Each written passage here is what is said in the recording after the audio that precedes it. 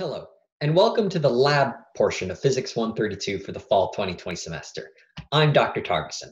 This interactive syllabus will guide you through the lab part of the course, allowing you to check your understanding along the way.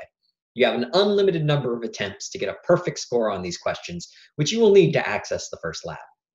By advancing to the next screen below, you can find the same list of resources as was provided in the lecture syllabus for these trying times. To avoid repetition, however, I will not review them again, but please do not hesitate to avail yourself of these resources if you need them.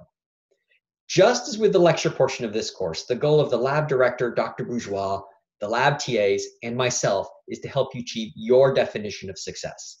We hope that you learn some new ways to think critically about data that are important for all citizens in this era, where so many of the challenges we face, from COVID-19 to climate change, are scientific in nature.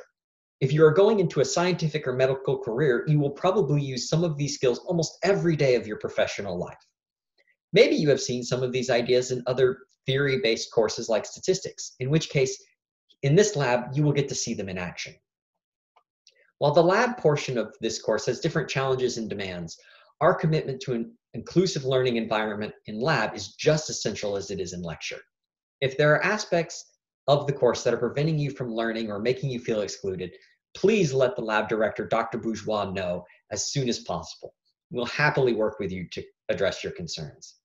Finally, I want to be forthright and say that this is our first time teaching this lab completely online with this many students. We learned a lot from trying to run the labs remotely over the summer, but there will undoubtedly be hiccups along the way. Please be patient and know that fairness and equity are our guiding principles as we overcome these challenges together. If you have any feedback, please reach out to your lab TA or Dr. Bourgeois.